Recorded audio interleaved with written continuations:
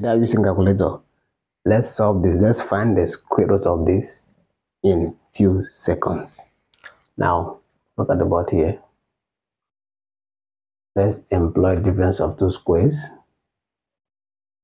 25 is 5 squared divided by 35.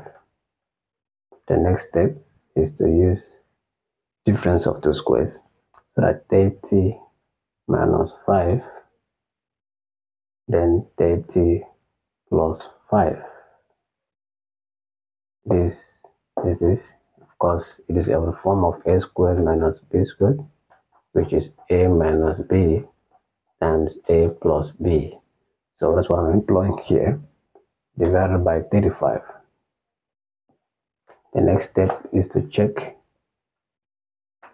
30 minus 5 is 25 times 30 plus 5 is 35 divided by 35. This and this will go, giving us square root of 25, and root 25 is what? 5. Very simple. It's very, very simple. Like I said in seconds. If you like this, subscribe and share for more.